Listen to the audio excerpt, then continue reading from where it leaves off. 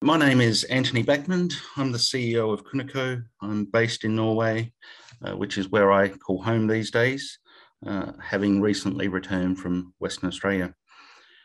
I did first come to Norway in 2008 when I started with what was a 2-year plan at the time, working with the Sibiranga Iron Project.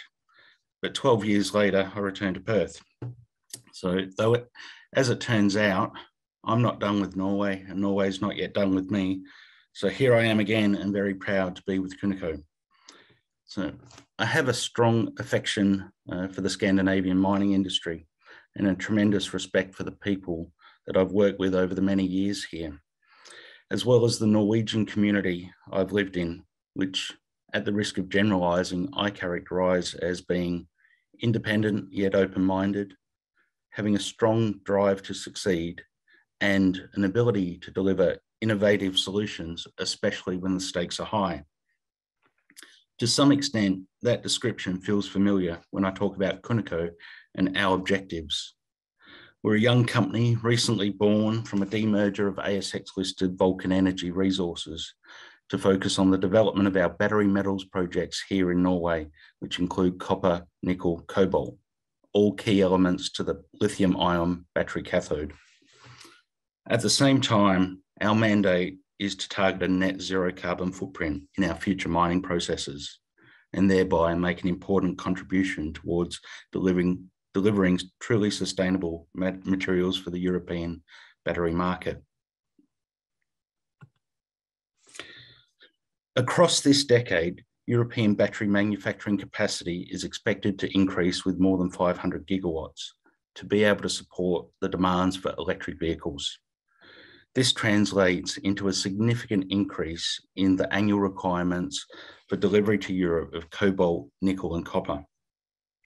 Major drivers for this increased battery capacity in Europe include political and climate objectives, where electromobility plays a critical role in the shift towards a lower emission society. While it seems counterintuitive to achieve a greener society and meet lower carbon targets, this does require more metals and more mining, which is why some commentators refer to the period we're in now as being a green stone age. With those battery metal requirements for Europe, and based on current emissions per tonne of material produced, that amounts to approximately 10 million tonnes of CO2 emissions per annum. However, in the next 5 years, EU regulations are slated to introduce carbon intensity performance class labels for lithium-ion batteries, where from 2027, batteries produced must be in compliance with established carbon footprint thresholds. It's with these factors at play that Kuniko recognises the need to commit toward a zero carbon footprint in its own future activities. This is not only going to be desirable, but ultimately it's the sustainable course of action. With this shift towards lower CO2 emissions across all industries, there currently remains an unresolved pain point, being the lack of ethically sourced materials to support the green shift and the growing mineral demands of the battery industry. I am sure many of you are familiar with the ESG type surveys that are required these days on an ongoing basis for customers, financiers, and investors, demonstrating the supply of products have been ethically and responsibly sourced and produced. This will also be necessary for battery metals, where battery manufacturers will be required by EU regulation to demonstrate they are sourcing raw materials responsibly. Further, EU governance requirements related to carbon footprint and responsible sourcing of raw materials will also require third-party verification, generating for each battery produced a digital passport tracking all the components. Strong governance credentials will therefore become extremely relevant in the responsible supply and sourcing of raw materials and production of batteries going forward. It is with this context that Kuniko's strategy has been developed, which in essence is about being in the right place at the right time with the right projects being developed by the right people. Our plans are to progress the development of our battery metal projects in Scandinavia for the growing battery industry in this region, with a strong focus on developing our own ESG credentials. With our activities based in the EEU, where there is a strong regulatory framework and active support for achieving lower emission objectives, this will ensure minerals developed in the region are ethically sourced, and we can firmly commit to targeting a net zero carbon footprint in our future activities. This will be supported with our current projects being in Norway and being able to utilise renewable hydroelectricity, where Norway produces approximately 95% of its power from hydropower. Furthermore, Scandinavia has a track record for the use of electrification in mining processes. And there are also a number of companies, particularly in Sweden, that are at the forefront of providing electrified mining equipment solutions, such as ABB, Sandvik, Epiroc, Atlas Copco. We do, however, recognise that we'll need to measure our carbon footprint as we develop our projects, and we'll also engage with partners that can bring to the table innovative solutions to support us achieving our goals. Our current projects are located in Norway, where we have a number of exploration licenses for battery metals, including copper, nickel, and cobalt, covering approximately 263 square kilometres. Norway also hosts cobalt and nickel refining facilities in country, which would be well suited to accept locally sourced raw materials. Also, many of you will know Norway is a pioneer with the highest adoption of electric vehicles per capita across the globe. It also has a large maritime fleet, and due to its leading role in decarbonisation of the maritime industry, Norway has seen strong growth in both zero emission initiatives, as well as the development of its battery industry. With this, Norway has become the global testbed for green solutions to the world.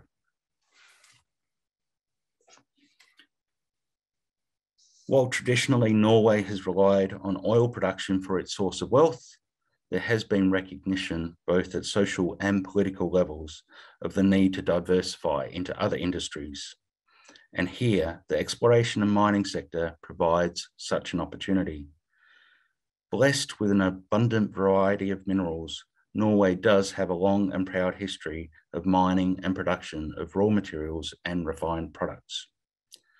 While previously in the shadows, mining in the region is increasingly being seen not only as a means of diversification and future employment, especially in regional areas, but also as a means by which to ensure minerals utilised in achieving sustainability goals, climate objectives, and more generally supporting a high quality of life is done so in a responsible and ethical manner. Consequently, a common and recurring theme of battery manufacturing coming on stream in the region is around sustainability, where companies such as Freya and Morrow stress the requirement for high standards of ethically sourced materials and a requirement for low to zero carbon footprint. They are especially favourable to sourcing their needs for materials from the Nordics, ensuring the materials are not only ethically sourced, but their production is based on renewable energy sources. This sentiment is not a trend, it is the reality, which provides confirmation that Kuniko's strategy, where Norway is a natural fit and Kuniko is a catalyst to push the green agenda into the exploration and mining sector here. With the rapid growth occurring in the European and Scandinavian battery manufacturing segment, Kuniko, with its projects in Norway, is strategically well positioned. We're not just on the doorstep of the industry, we're in fact in the same room. So we're definitely in the right place. Turning to the fundamentals for cobalt, we recognise an increasing demand from battery applications, a supply imbalance forecast across the next decade, while also acknowledging the majority of the cobalt supply currently comes from the DRC. With the exponential growth in electric vehicles, combined with both ESG concerns and future EU regulations, there is a compelling argument for the exploration and development of our cobalt projects in Norway to target sustainable and ethically sourced material. As my chairman would say, the best place to find a new mine is to start with an old one. And that is exactly what Kuniko is doing. With exploration licenses covering approximately 52 square kilometres around the area of the historic Skutterud cobalt mine and covering a 9-kilometre length of historic cobalt workings. With over 100 years of mining in the area, in its day, Skutterud was the world's largest cobalt producer and Norway's largest company, having produced around 1 million tonnes of cobalt. With nickel, the outlook is also favourable towards new projects, with an undersupplied market forecast combined with increasing application of nickel for the battery sector. However, we also recognise the CO2 intensity of nickel production, so here we'll need to be at the forefront of pushing the green shift, which in part can be supported by Norway's hydropower, but would also need to develop this further and align ourselves with partners and innovators to drive towards our targeted net zero carbon footprint. We have 2 nickel projects in Norway, being Fearøy and Romsås. Initially, our focus will be on the Fearøy project, which is a combined nickel copper deposit and has some historical production. Grades in the area are around 2.6% copper and 2.1% nickel, which makes it a promising prospect. Both of these projects, like others in the Kuniko portfolio, have virtually no modern exploration despite historical production. Kuniko will be working to leverage these areas and explore them with modern techniques to generate potential targets and ultimately define resources. For copper, again, we recognise that electromobility is a fundamental driver of demand, and copper plays a key role in the EV revolution. This, combined with the imminent needs for ethically sourced, sustainable supplies with a low carbon footprint, frames the proposition for Kuniko to develop its projects in Norway. We currently have 3 copper projects, Vengrofte, Undal, and Nyberget. All have had some amounts of historical production, though again, no modern exploration. All have respectable grades and in some cases, grade indications which are very attractive. Following our listing, we immediately embarked on our initial exploration activities. This month, we initiated an airborne geophysics program over the Skutterud, Vengrofte and Undal project areas. The aerial survey work has just been completed, so we are now compiling the data captured and expect to be able to update the market with the results during October. The geophysics data set will be integrated with our new and historic geochemical data sets, enabling us to identify drill targets for next year's activities. In addition to the airborne geophysics, we were able to successfully complete a program of geochemical sampling in the field across the Skutterud and Vengrofte project areas during August and September. We've collected around 1,200 samples of rock and soil during that campaign, and we anticipate to share those analytical results during October.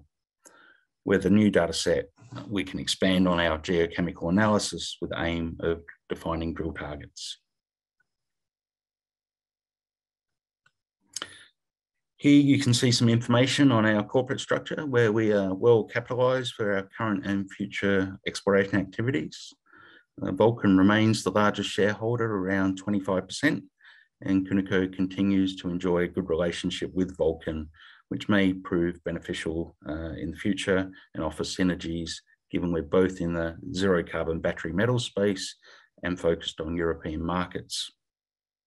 At the same time, however, Kuniko is its own entity, and given the success of the demerger, we are focused on unlocking value through implementing our copper, nickel and cobalt strategy. And to implement the right strategy in the right place at the right time, we are supported by the right people. We have Gavin Rezos as our chair, also chair of Vulcan, and he has overseen the growth of companies from startups through to being in the ASX 300. We have Maya with her legal background and experience working with other ASX listed companies. She's strong in governance and compliance. Brendan, he's a specialist in battery metals and has held both exec and non-exec roles with other listed developers and producers. Birgit is here with me in Norway. She's a successful entrepreneur and very well recognised across Norway for her work in sustainability and innovation, with strong ties that will be able to assist us in the country. You also have myself. I have some 25 years experience working in financial, commercial, exec roles across mining, across a variety of commodities and developing different projects, while also having worked some 12 years in Norway with both Northern Iron and Sivranger project. Well, I'm also on the board of Nordic Mining here in Norway. In addition to the board, we have a highly experienced team of geologists that have assisted with the execution of our initial exploration programs. All have been hands-on and thus far a tremendous support to getting Kuniko off to a great start. And to finish with, according to Norwegian poet Jean Dalby, the present age is always the Stone Age, with society constantly building on its past achievements and progressing towards the future, which soon makes our modern life history. For us, we find ourselves in a green Stone Age, and we at Kuniko will be working hard to make a meaningful history with our battery metal projects here in Scandinavia. Thank you.